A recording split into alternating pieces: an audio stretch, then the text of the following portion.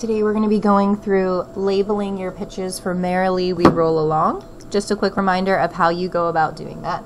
You always have to ask yourself the question first, is the note head sitting on a line or a space? If it is sitting on a line, you are going to use the saying, every good boy does fine. If it is in a space, you're going to use face. So let's ask ourselves those questions here so you can see them. Is the note head on a line or space?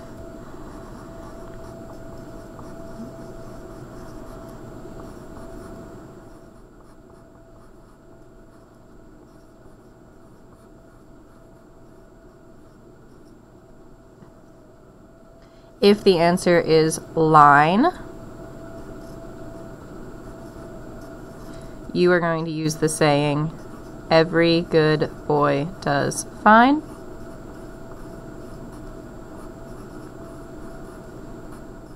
Remember, you're always starting on the bottom line and working your way up. If it is in a space, you are going to use the saying, or the word, rather, face. One letter for each space. So using this process, let's go through and label Merrily We Roll Along. So taking a look at our first note, the note head is sitting on a line. Because it's on a line, we're going to use our saying, every good boy does fine. Third line up is boy, B for boy. Using capital letters always to label. Those lowercase letters do mean something different. Second note we have in a space, so we're going to use face, F-A-C-E. So we have an A here. Next, over. Think to yourself, is it on a line or in a space? It is on a line, so you're going to use this saying, every good boy does fine. Every good boy does fine. And next we have a note head that is in a space. We're going to use face again, F-A-C-E, back to A. And we have another line, so we're going to use our saying again, every good boy does fine. Now you can continue with this process throughout the entire song, but there are a few other things that you can look for too. Know for the recorder, we've only learned B, A, and G so far. Our music is even giving us a hint in the corner here that those are the only three that we're going to be using. So if you end up with anything besides a G, an A, or a B, and Merrily We Roll Along, it's a good idea to check your work because that's most likely not the correct answer. Something else you can do is try and find similar notes. So for example, in this measure, you have three notes that are all the same. They all sit on the same line. So I can use that to show me they're all B's. If I look ahead in my music, I'm seeing that that's happening again. So once again, we have an entire measure of all B's. And if you're not sure, check using our sayings. On a line, every good boy does fine. 3 B's. Good. Let's back up here.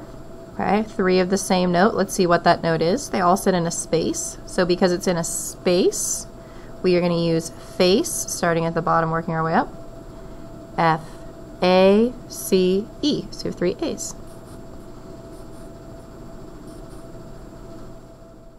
You can continue with that process, or like I said, find more patterns. Notice that the first measure looks exactly the same as our 5th measure down here. So I'm going to go ahead and write down those same letter names for this measure here because there are the same notes. We have a B, an A, a G, and an A. Continuing with that pattern, seeing it again, we have 3 more B's. Now this changes a little bit, so let's go back to our sayings, right? So in a space, you're going to use F-A-C-E, have an A. Same note. Now you're back to a line, so we're going to use every good boy does fine. B.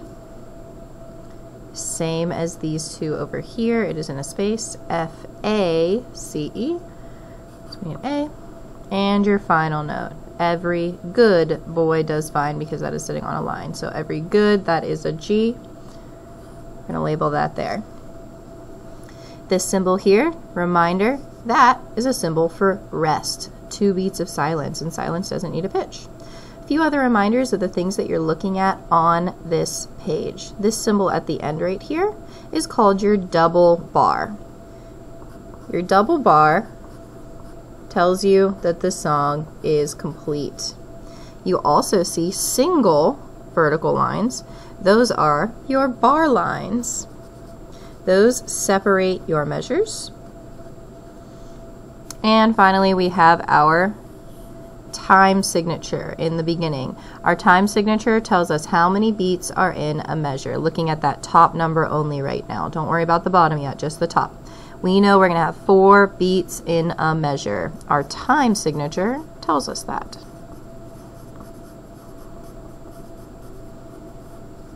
Let's check that to make a little more sense here. All of these notes are quarter notes. We know that quarter notes get 1 beat. So we have 1 plus 1 plus 1 plus 1. That measure does have 4 beats. Good, let's look at another one. 2 quarter notes, both are worth 1, and a half note that's worth 2. So 1 plus 1 plus 2 also gives you 4. That's going to be correct all the way through our song. That 4 times signature tells us how many beats are in a measure. All right, I hope you enjoy playing Merrily We Roll Along.